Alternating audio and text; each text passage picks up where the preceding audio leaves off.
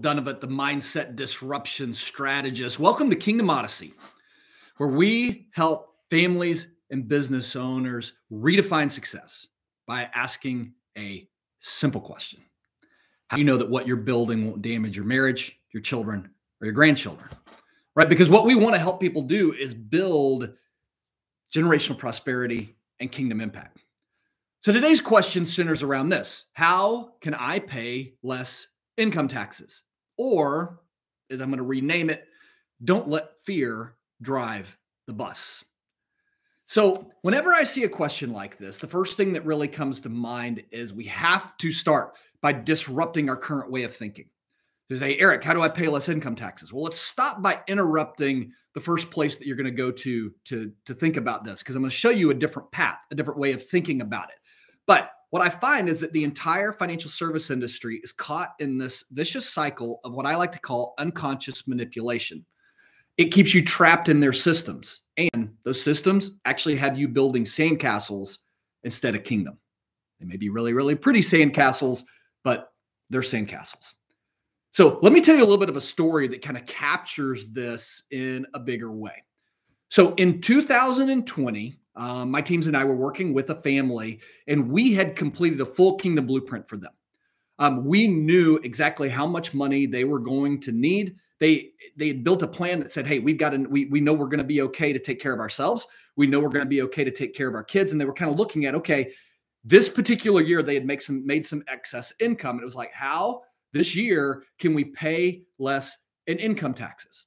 So one of the keys to knowing how much income tax you're going to pay is knowing how much income you need. This is why the plan was so important. You can't do things with money that you might need to use to live on. That money is going to be subject to income taxes. For the families that we serve, many times it's not uncommon that they have more income than they actually need. So when you look at money, excess money that comes in, you actually only have three things that you can do with it. So you can spend it, you can save it, or you can give it away. And the cool thing about giving it away is that the IRS partners with you to give you a really good tax deduction for giving it away. And not only that, it's an opportunity to make more kingdom impact, to get involved in things that God is doing. And so this family was excited about that. They had looked at some opportunities that they had seen. And again, as we were going through the kingdom blueprint and looking at it, it's like, hey, as we look at where things stand right now, with the money that you have, you don't need to spend it. You don't need to save it. We think you ought to give it away. But part of the strategy of reducing their income taxes was going to have them giving away some appreciated assets that were in their investment account.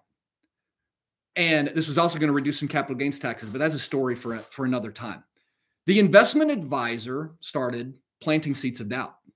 Hey, are you really sure you're going to have enough? You know, we've been going through coronavirus, a lot of things going on. I just don't know. You guys really ought to, I don't know that you ought to give that much money away. Like the advisor started planting seeds of doubt into the client. And one of the things that I know is fear is a really strong motivator. But the other thing that I know, go back to this entire idea of unconscious manipulation, what really frustrated me was the investment advisor knew and realized, guess what? If they give this money away, I'm going to have less money to manage. Now, they didn't come out and say it. I don't even know if they consciously thought it, but it was true. They were taking money out of their investment account to give away. And what they didn't realize was that by telling the clients, hey, you shouldn't give this away, it actually was going to cost them more in income taxes and other taxes in the future.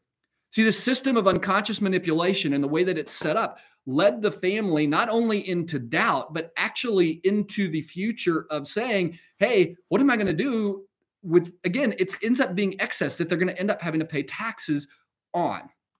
The fear planted enough seed of doubt inside of this family that they only ended up giving away about half of what we knew that they could give away inside of their plan, half of the income tax deduction, half of the capital gains tax deduction opportunity. I mean, it was a lot of things that weren't done. Why does this matter? Well, as I said, the family ended up paying more income taxes, right? That's the first thing. This isn't uncommon because what we find is that a kingdom mindset has to operate out of truth, not fear.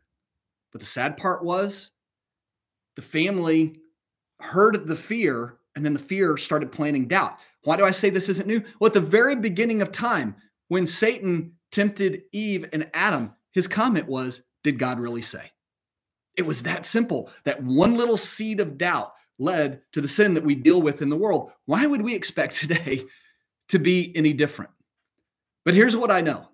God has put us in a position that when we can operate out of truth instead of fear, we actually have greater opportunity. In 2 Timothy 1:7, it says, "For God has not given us a spirit of fear, but of power, of love, and of a sound mind."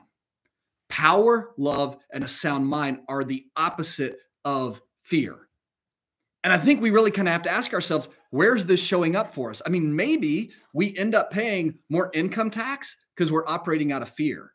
But the other side is maybe we know we've been needing to get a health screen done and we're afraid we're going to have to go on an exercise program or the doctor's going to tell us to lose some weight.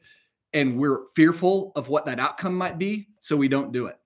Maybe there's a conversation we need to have with one of our children and we're holding back from having it out of fear and not getting the best inside of our relationship. Do you see how fear not only costs us in taxes, but can cost us in our health, our family? It can cost you in business. It can cost you in your relationship with God. Fear is a terrible partner. And I know it sounds crazy. You're like, Eric, you just told me that the way to pay less income tax is to live less in fear and more in truth. Yeah, that's part of it. Is being in a place of having confidence and knowing that you're on a kingdom path aligned with God. Because then you can take advantage of the strategies and things that are out there that align and make more kingdom impact. So here's the real question, right? Where in your life could you let go of fear and more becomes possible than you can see right now?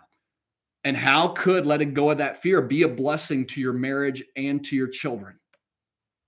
See, a kingdom mindset does a few things. It provides certainty and clarity in all areas of life. And when you have that kind of certainty, you can create generational prosperity and make an impact for eternity.